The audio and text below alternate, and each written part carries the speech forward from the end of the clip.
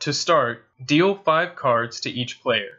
5 is the initial hand limit of all players. The minimum hand limit is 1.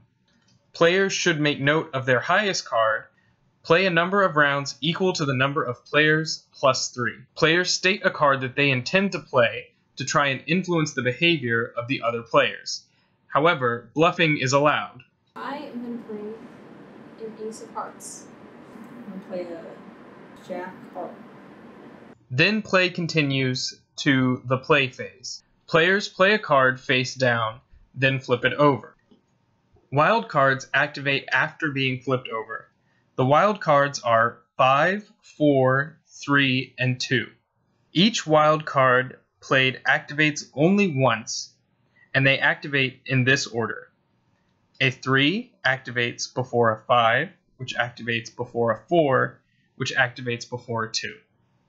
A 3 allows whoever played the card to switch this card with any other played card, potentially stealing a win or another wild card. A 5 allows whoever played the card to choose a player, including themselves, whose hand limit will be increased by 1. A 4 allows whoever played the card to choose a player and decrease their hand limit by 1. A 2, regardless of what cards are on the table, automatically causes the round to result in a tie. A player who has played the highest card in their hand must then show their entire hand to all other players.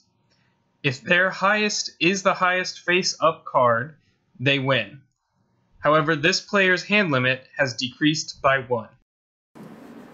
Okay, you did fine. Well, that was my highest card. Wait a minute. And, just to prove, that was my highest card. So, I win. If a single player is clearly winning by having won half or more of the rounds before the final round, then a high noon round starts. For high noon, all players discard their hands. The player who has won the most number of rounds draws 2 cards and plays them face up on the table, in order from lowest to highest. Everyone else draws 5 cards and attempts to beat the face-up cards. Each player plays 1 card on each of the 2 cards that are face-up on the table. If there is a tie, ignore the scoring rules and instead rule in favor of the player who has won the least number of rounds. High noon is worth 2 points, but does not result in a decrease to hand limit.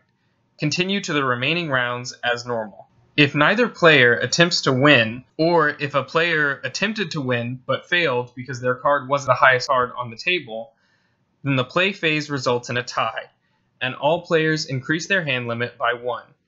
They then draw cards up to their hand limit before starting another round. If the match has resulted in a tie, players also have the option to discard their hand and draw a new one if so desired. So if it wasn't my highest, that is my highest. After a vocal and play phase have been completed, the round is over. Players then move on to the next round, repeating the vocal and play phase once again. The final round follows different rules entirely.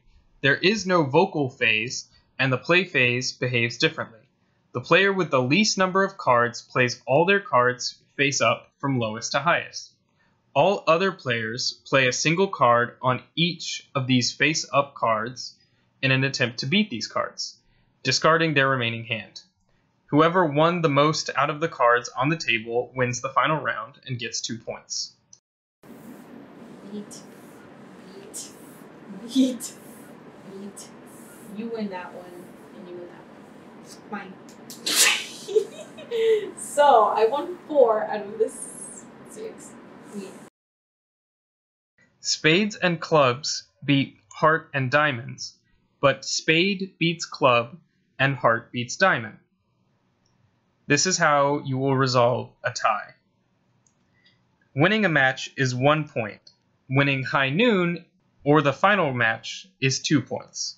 The player with the most number of points at the end of the game wins the game. If there is, for whatever reason, a tie in those number of points, then the player whose winning cards have a higher value over the other player wins the entire game.